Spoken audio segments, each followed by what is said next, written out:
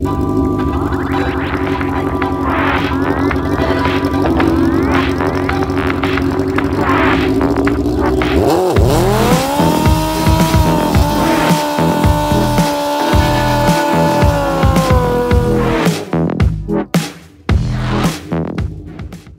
guys, and welcome back to the Ringer 57 YouTube channel. Today we are getting ready. We have found a track that is open. It is not in my state, it is not in the state north of me, it's not in Kentucky, it's none of the tracks I've ever run. So we are going to go to Brainerd, Georgia, and hopefully run. I got a camera guy lined up. Hopefully he can get some good footage. We've picked up quite a few things, and that's what we're going over today. Our new race rig setup. Okay, we've got Susie loaded, everything's here. I'm going to go through what we've got, what we've done, how we've expanded this setup.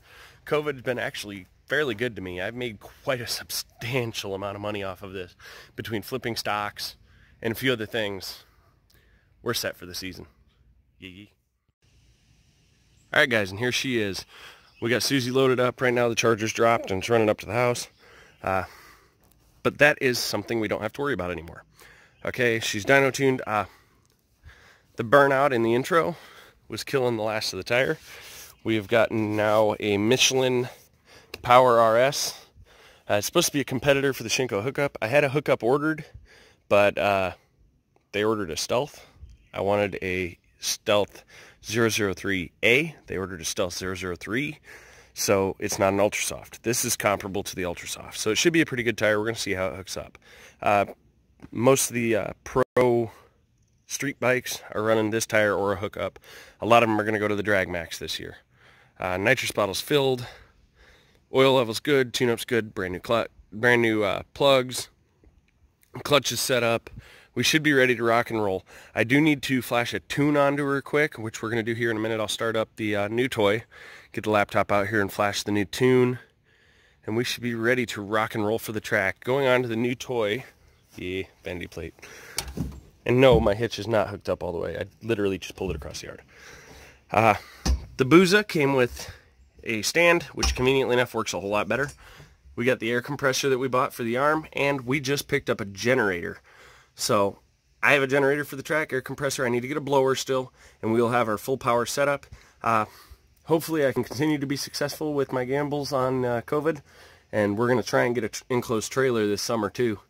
We get that and a window AC in it, we are going to be in heaven at the track. This should be able to power a window AC, a mini fridge, the air compressor, 3 blowers, and what else did he say? A battery charger.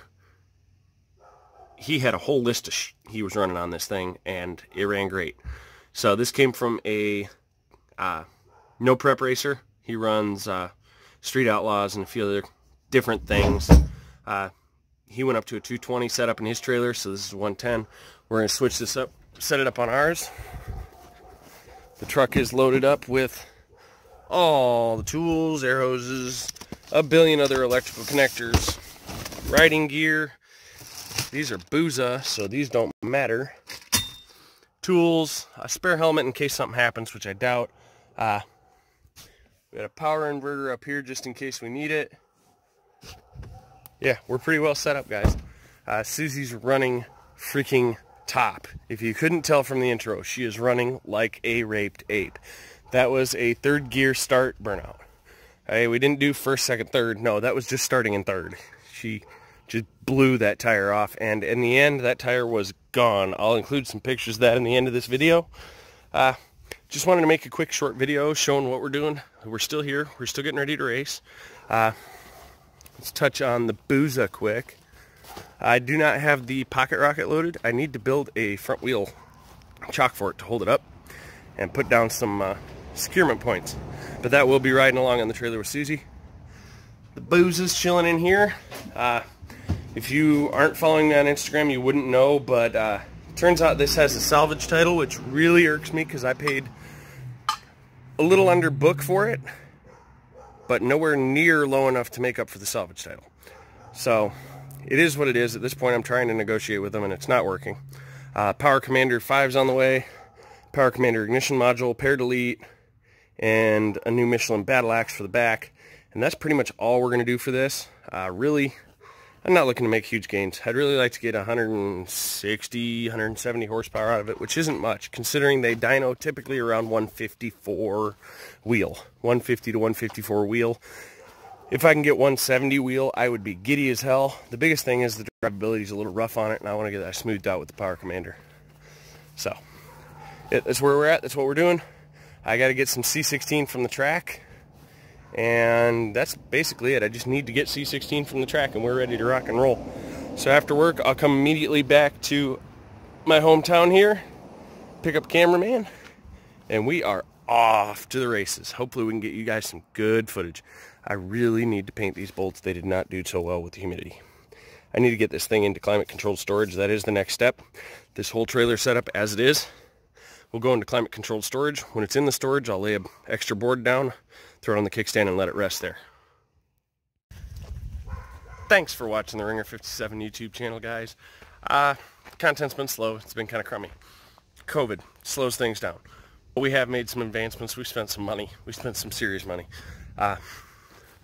Probably close to $8,000 in the last month. But we're still ahead on bills. I'm 30 days ahead on every bill. I got another check coming that I don't even need to spend right now, so I'm probably going to throw it further ahead on bills and use it for racing. That'll be the start of our race fund. Hopefully we can pick some grudge races if this thing tests right. Okay, the air shifter is still untested. The nitrous is still untested. So we're going to go out there and make a motor hit, hand clutch, foot shift. Then we're going to air up the air shifter if we don't have to make any adjustments. Air up the air shifter, set that parameter, hit it, see what happens. If it works, hell yeah. We'll get some times, see how things are doing, and run a data log. If the data log looks clean, we'll turn the bottle on. Flip that there switch and see what she does going from 127 brake horsepower with I don't know what torque, but it's got to be serious considering how well it blew that tire off, to 261 brake horsepower with more torque. You guys, thanks for watching. Hope you enjoyed the long hair because it's about to get longer. See you later.